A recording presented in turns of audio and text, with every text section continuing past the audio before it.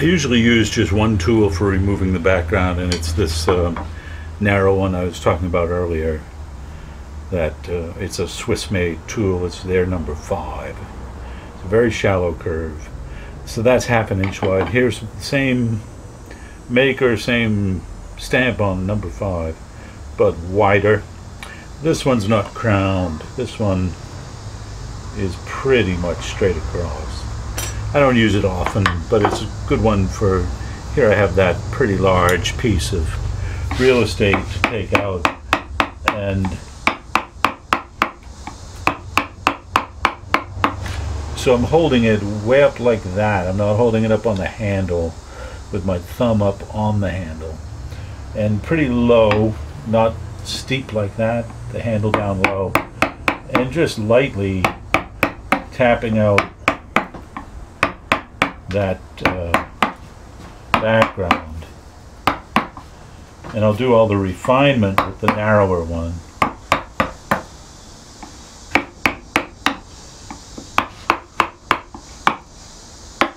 And you see the chips break free at the other V-tool line.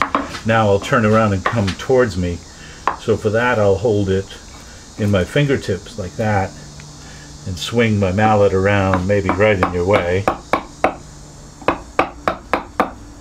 Like that.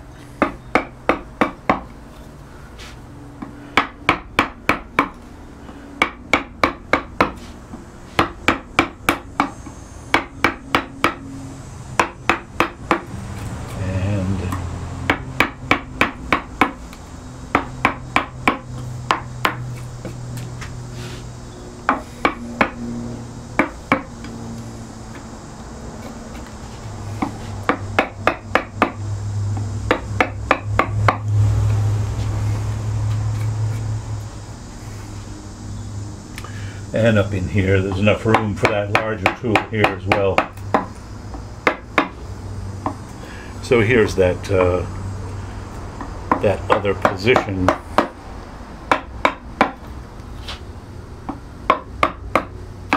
don't know how well those are showing up. But working with the smaller tool, now I can run down that V-tool line because the fibers are here. If I run this way, they're all supported as I cut across them. I don't want to run this way because there's nothing supporting them behind and they'll tear. So I can go like this, cut right down to the depth of that V-tool line, like that.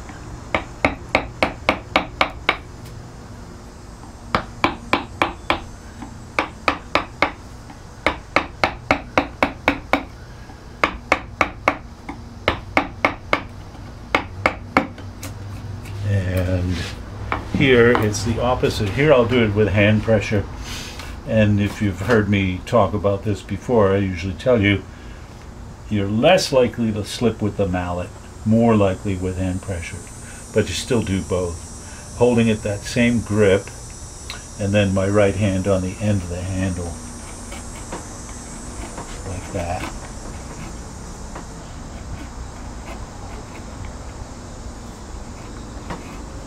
And again, just really that much of that tool I'm cutting with, this part's up in the air. Sometimes you're banking it this way and that. Now I've switched to my left hand pushing the tool, my right hand holding it down, just because of where I'm trying to get and to stay out of the way of the camera. Come down here. So always reading the fiber, reading the grain, and trying to not run afoul of that grain direction.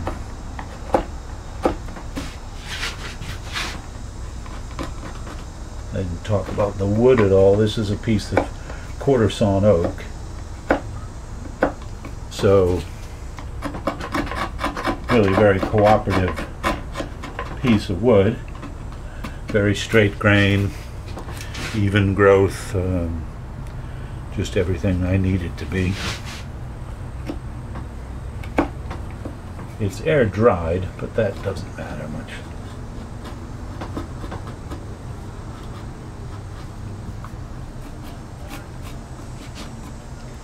So that's how I bring those backgrounds down, and you don't need to watch me do all of that. And I'll get that background down and then do the accents on the foregrounds.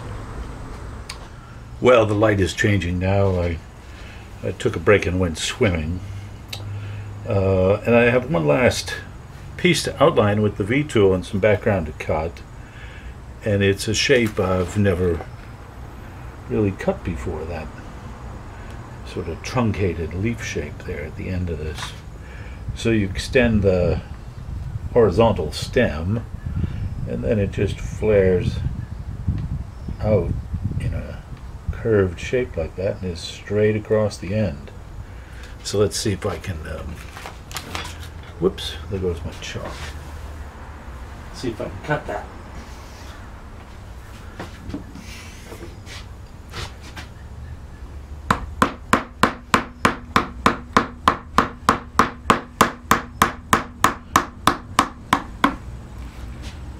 And just like that shape, you know, it's easy to cut one half of it. To cut the second half is the trick.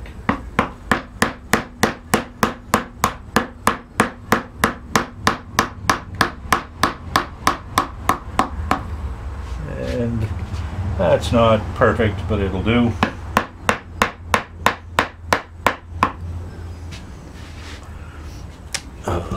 And then just a little background behind all that.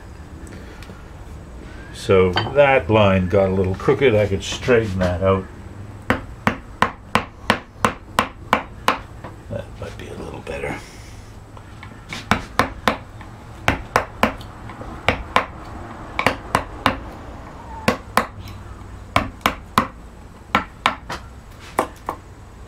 On the earlier version I did of this, I did a different shape there. I don't know why.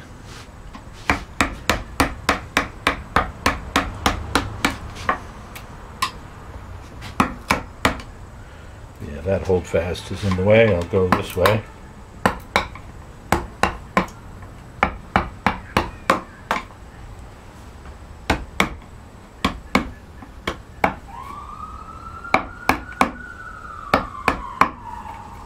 Here comes the neighborhood.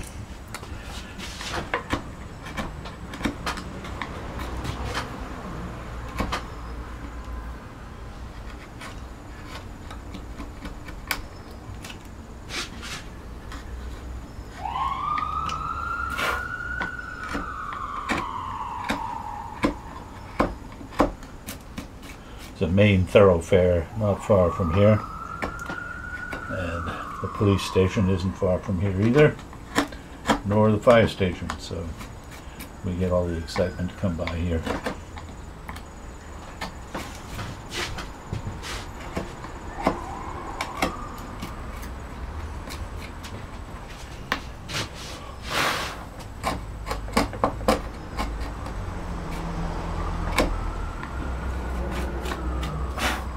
So that'll do that piece.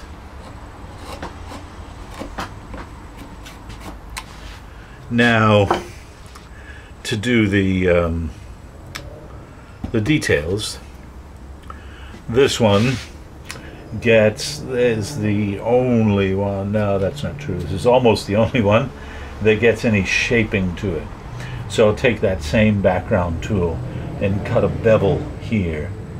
And in this one, I'll come up this side of the leaf. Here, I'll go down the other side of the leaf, like this. So I want to see the, that corner of the tool in that V-tool track. I don't want to lose sight of that corner, because then it'll cut the wood in a way that I can't control. Now it's switched hands. And you could do this with the mallet too. And it's just that much. It's just a little bit of a bevel. Now coming down the other way. but the same gig, keeping that corner in that retool track. Like that. And a little bit of a bevel on that stalk itself. And that's just the opposite. You go up that side and down this one.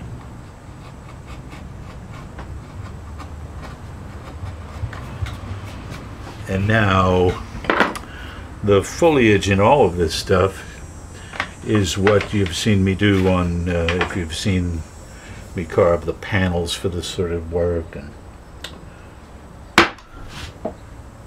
there's a whole series of strikes with that gouge and a mallet. That's a 3/4 inch. It's a number 7 in the Swiss made tools. And then I come right behind it at an angle. So this first cut is, the tool is vertical, and that's just severing the fibers. And the second cut, the tool is at an angle, and then you rock it left and right to bring out those chips. Like that.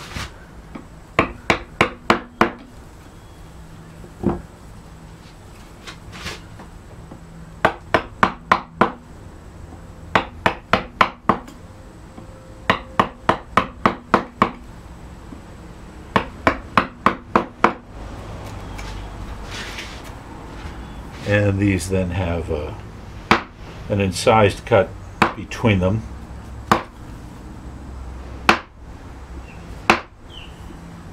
Like that. So I'll do similar treatment to this leaf and to all 3 of those leaves. Let me try to get a different angle on that so you can see it. So I'll start in here. And these are just the vertical strikes.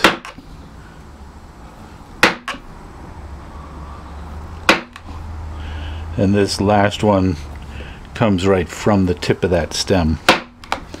And its neighbor going the other way comes from there as well.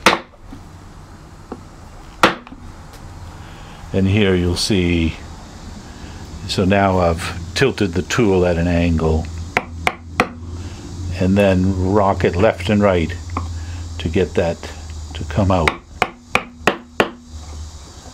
Like that. That one didn't let go, this one did.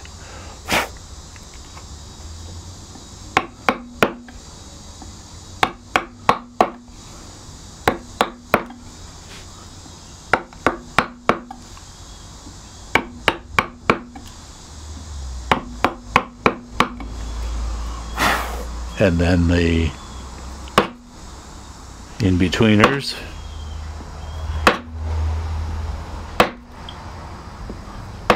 Not as many over here. Like that.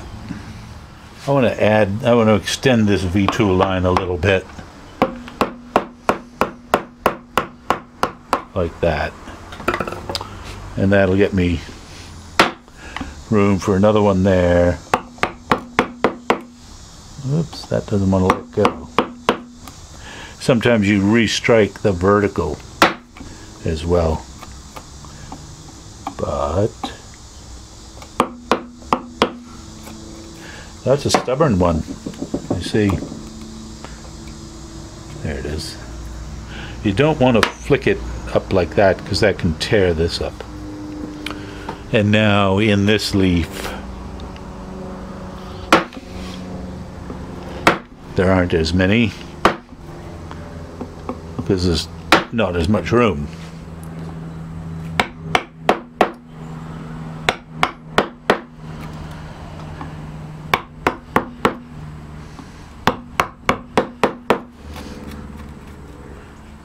If you've lifted that fiber there, sometimes you can just take the tool and press those fibers back down with the bevel pushing down, not with the cutting edge, but just with the piece of steel to just burnish that back down.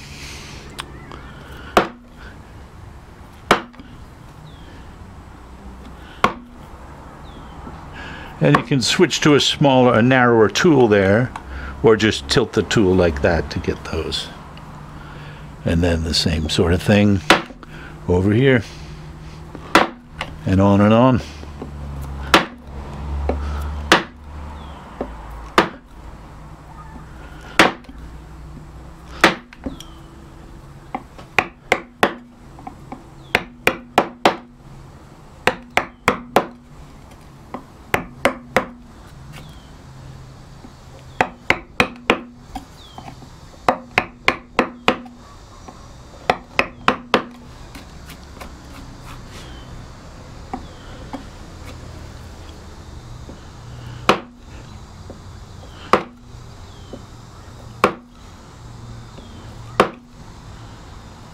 Like that.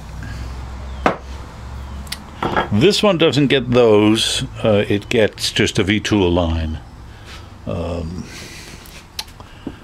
Like this. And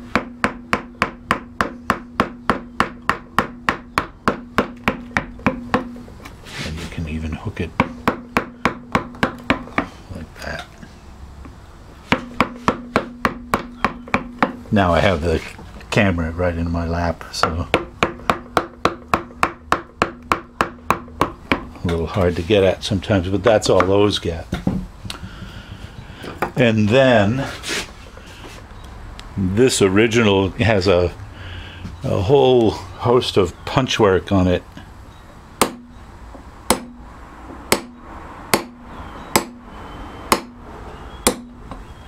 And a very, very small punched impression that I just do with a nail set.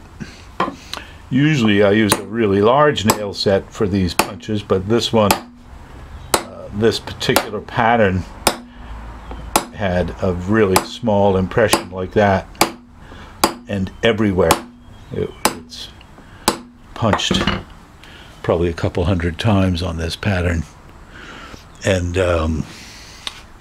even down here where there's no carving really. And along here.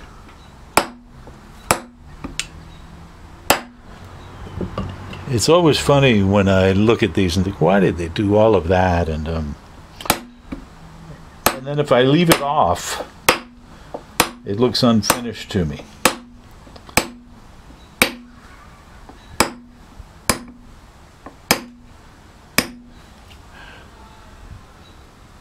Sometimes they're seemingly done with a nail even, which leaves a sort of rectangular impression, but this one was round. So the other leaves get similar treatment, and what I'll show you next is how to do the rosette right there. I tried to block off some of the window to get a little raking light on this rosette, which really I guess isn't a rosette, it's a pinwheel that's going to happen there. There's lots of different patterns that Thomas Dennis and his shop used for these circles, but this one is the simplest. And I'm going to start with a gouge with a pretty pronounced curvature to it, and it's fairly narrow, half an inch or less. And I'm going to lean it a little bit forward towards the flute there and just strike around the center point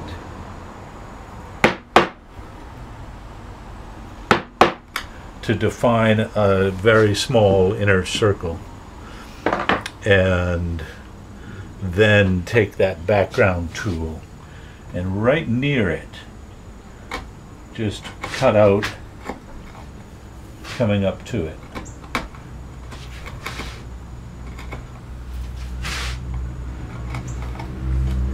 And that I did, you saw, with hand pressure, and switched left and right hands a couple times.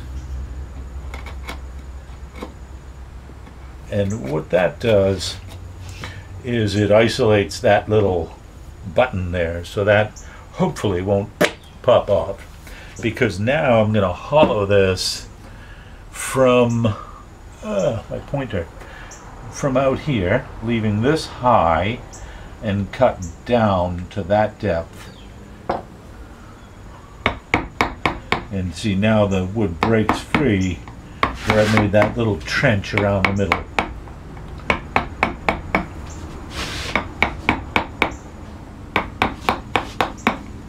And here I am using the mallet, again,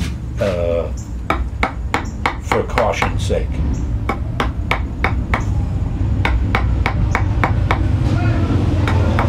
Oh, there's the motorcycles too. You get everything today. It's summertime, so you get all the sounds.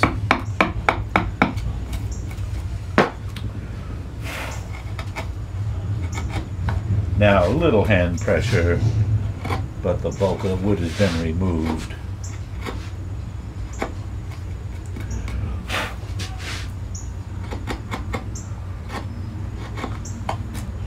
Down to that depth. There's times when you lose them, when you hit that just enough to go ping across the room. This is not one of those times. Now, with this tool or another narrow, small tool, working sort of upside down with the bevel up, you just want to round off that shape. Let me get a close-up so you can see that. So just working, thinking about the grain direction, the fiber direction. Again, I have to go there from what is 12 o'clock on this, that way. And it's just a stroke or two, really, to give that a little three-dimensional effect like that. And from there, it's as simple as can be. It's back to that number 7 gouge. And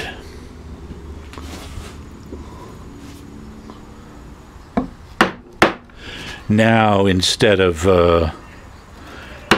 running in a line or in pairs, they radiate around that center.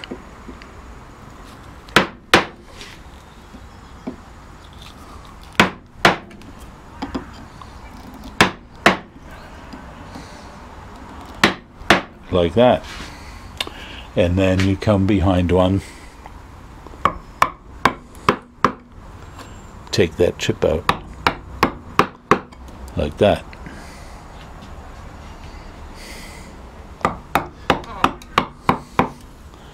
Can't do any more without getting in the way of the camera.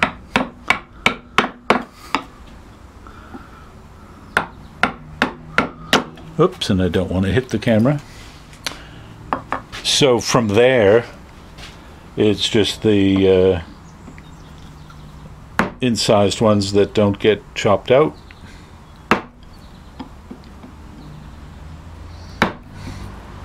And on and on. So that's all there is to that pattern. It's very, very simple.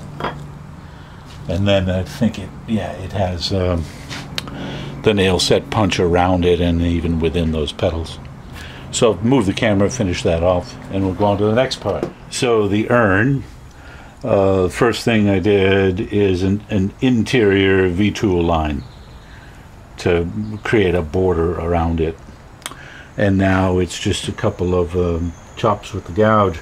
So I'm going to put the center points of those compasses in one of these to make it disappear, so we don't have to look at it.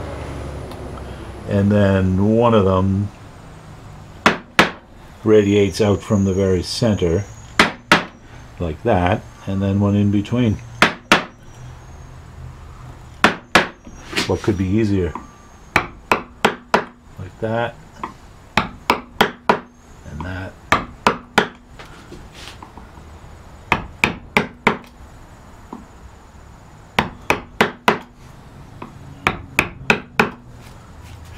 It's been a while since I've done a carving video, and I'm sorry it took me so long to get some raking light on this, because now it looks a lot better than it did earlier. and then I'll go the other way.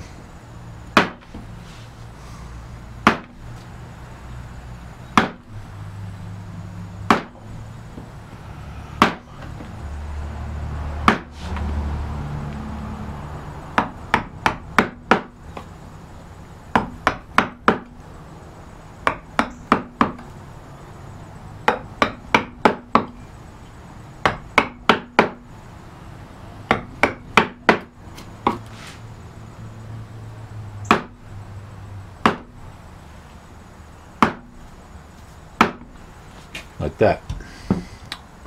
To do this business, it's all the same sort of thing. It's just a matter of where do you fit these. And one up there, left and right, and then they run sort of singletons down like that. And here they fan this way, and they'll come all the way up here. So I'll do one up there.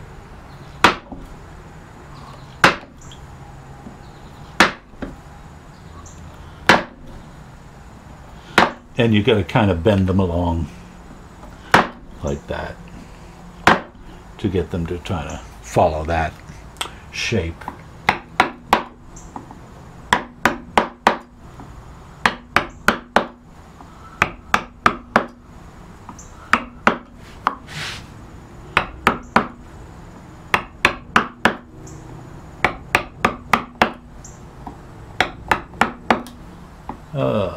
That one didn't let go. There it is. And then the extras. So that's really the extent of the design here, is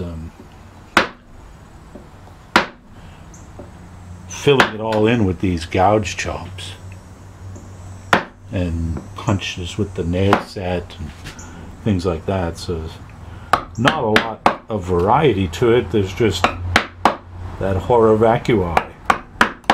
Fill every blank space with this stuff.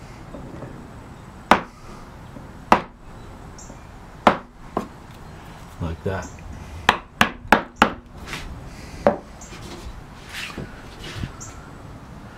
So I'll finish this up and show you a little bit of the background punch, and it'll be done. So the punch work is one of the finishing touches, and you just, in this pattern, go to town hitting it pretty much wherever you can fit it. You can't have too many. You can have too few.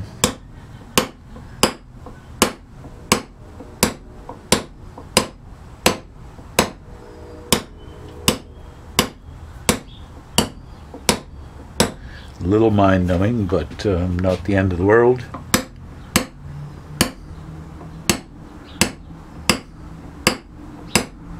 And these are just light taps, so not even a strain on your hearing. And that's not the case for the next part, which is the background punch. There you see the effect of the punch on that background, and it really makes a very distinct demarcation between the foreground and the background. So well worth the effort to do that. Let me show you a little bit about the punch. It is just a piece of mild steel, in this case 1/4 inch by 1/2 inch, and then a grid of teeth cut in it with a, in this case I used a feather-edged file to just cut a row of whatever. I got 3 teeth this way, 1, 2, 3, or maybe 5 that way, and then you strike it with a hammer. Let me show you a little bit of that.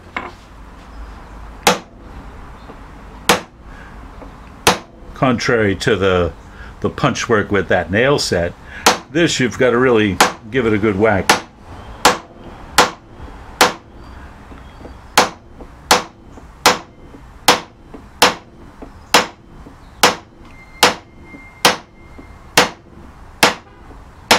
Because you're just pushing that much more wood, And so there are times when I organize my work so that I cut about a swath of background and then texture it and then move on and cut some more so that I don't have a solid 5 minutes of punching.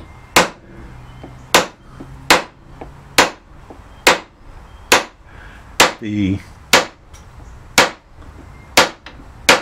only other thing to say about it is you want to make sure the underside of your panel is well supported, that there's that nothing is, one side risen up or anything, because you can strike that and just snap it right in half.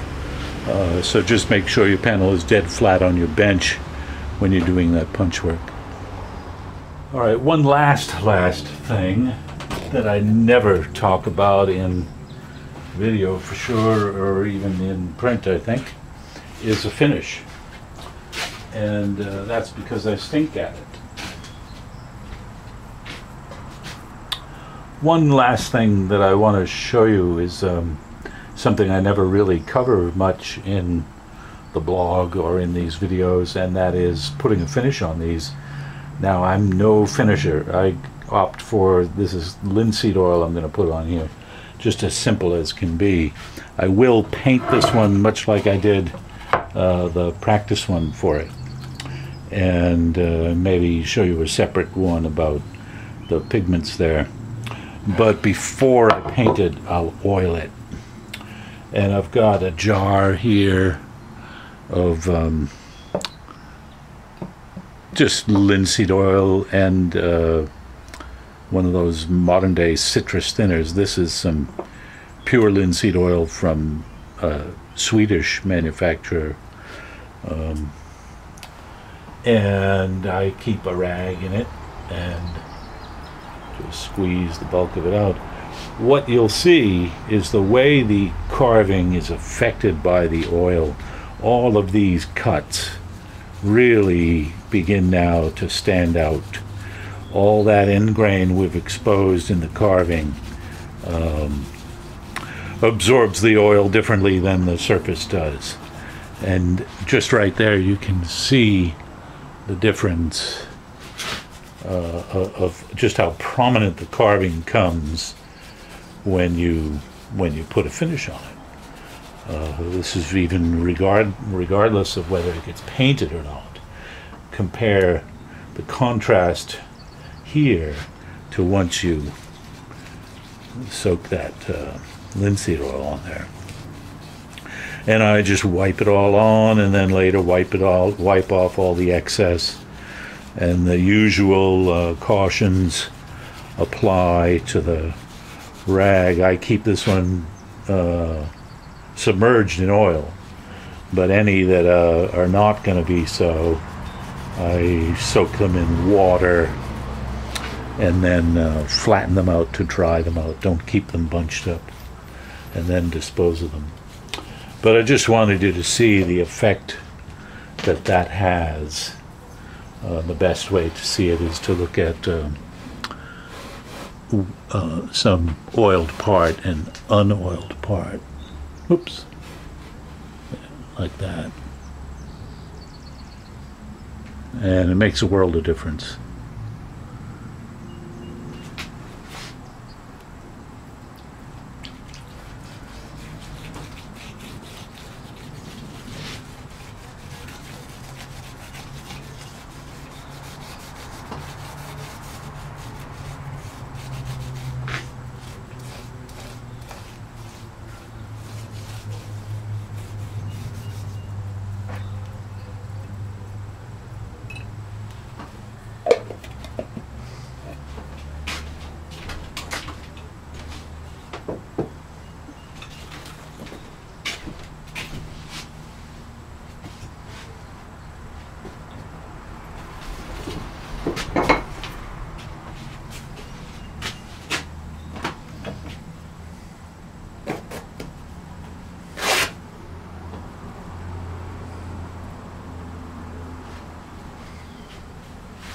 Then I just take a dry rag and mop up all the excess.